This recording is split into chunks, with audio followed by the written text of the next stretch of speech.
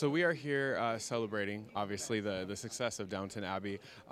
It's done so well over here. How has that been a response, or how has that been the success kind of decided how you're going to go forward with the show this season? You mean the success in the US? Yeah, because obviously when you make the show, you're doing it for the UK, but it's become such a huge success out here. I suppose we don't really think about the American audience any more than any other audience. But when we started the show in the first season, we really just made it for a domestic British audience. We knew it was going to sell around the world, but now that we know that it's in over 200 countries, that it's as big in the US as it is in the UK, we have to think of the whole world as an audience now. So we do think about that, but we don't really change anything for the American audience. We don't favor stories one way or another. We just think of, one thing this show does is it unites audiences from all around the world. There's a universality about these themes and these stories, and we're just aiming at everyone. All right, well, thank you so much.